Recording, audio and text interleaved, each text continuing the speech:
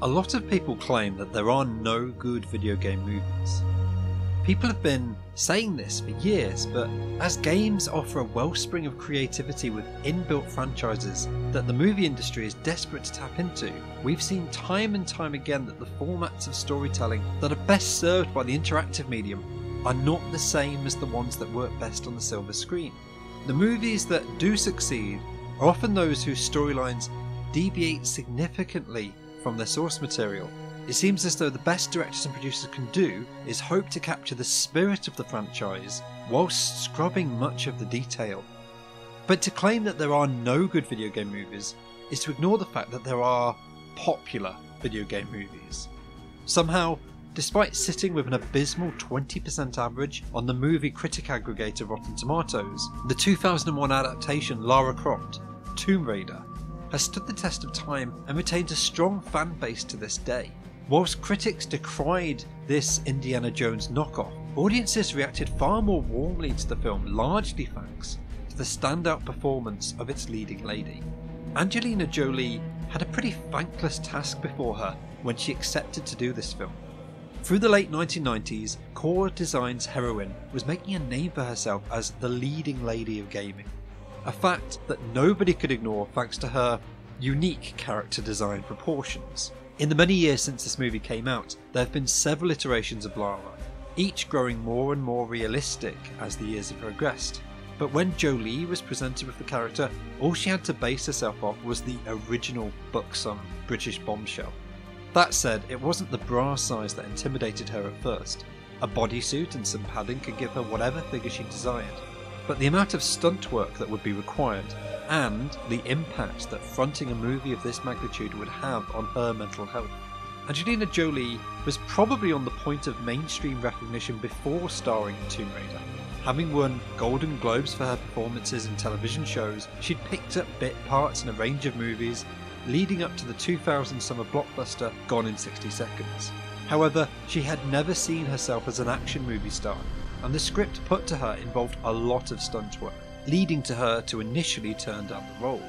Director Simon West, fresh off the 1997 mega hit Con Air, promised her opportunities to travel the world and get direct training from the British military. She was promised a full 3 months of preparation to get herself in shape, both physically and mentally for the role. But the mental preparation was going to be a problem. Whilst Simon West was convinced she was the perfect face for the movie, studios were concerned about her. Whilst her acting credentials were strong, Angelina had built up a bit of a reputation as a bad girl behind the scenes. She'd had an awkward childhood after her father, John Voight, had walked out on her family when she was just 1 year old, and through her teenage years she struggled with insomnia, eating disorders, and a lot of different types of drugs. She spoke publicly to the press about her sadomasochistic tendencies, leading to questions about her suitability to be the face of a proposed $115 million movie.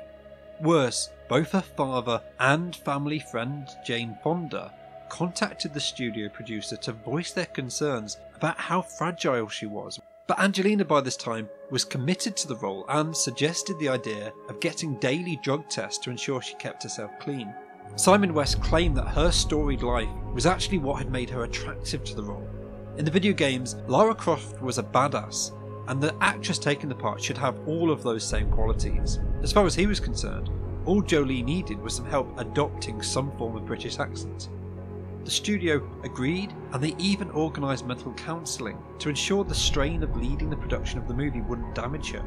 Presumably, the counselling worked, as she agreed at some point to have her real-life father, a man that she hadn't spoken to for years, join the cast to play Lara's fictional absentee father, Lord Richard Croft, in the movie.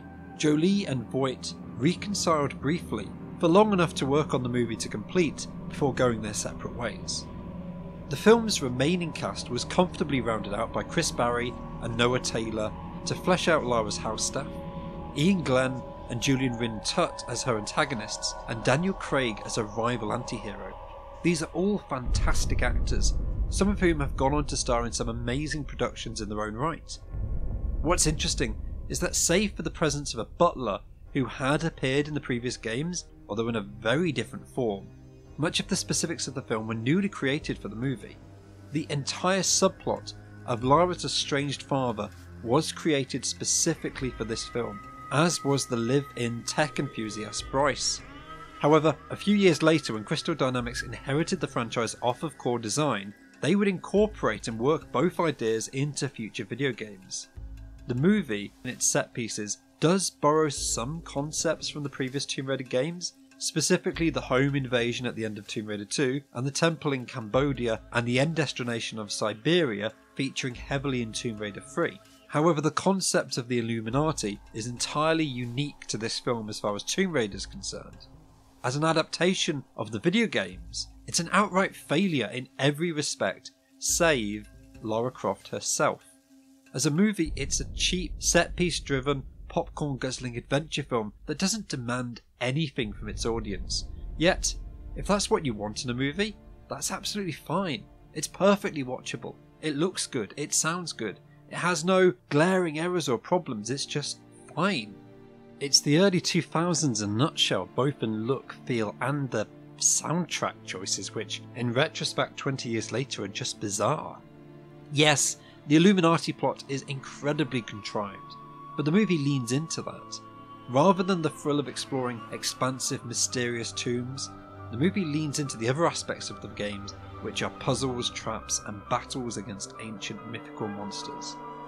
The CGI is typical early millennium fare, and has aged as all movies of the era have, but the practical effects still hold their weight to this day. There is brief fun spectacle in the tombs, but nothing more, so the audience's patience with this film will largely rest on how engaging they find the main cast. And Tomb Raider did exactly what it promised to do. Angelina got to travel the world. She spent a lot of time in Cambodia, where she became extremely interested in worldwide politics, leading her to return to the country years later in a humanitarian role as a UNICEF and UN envoy. Tomb Raider was a box office success that doubled its budget just in the returns alone, and turned her from a rising actress into a mainline star. A sequel was greenlit and produced, designed to be released closely alongside the next video game in the franchise that was going to be the first outing on the next generation video game console, the PlayStation 2. But that would be another story.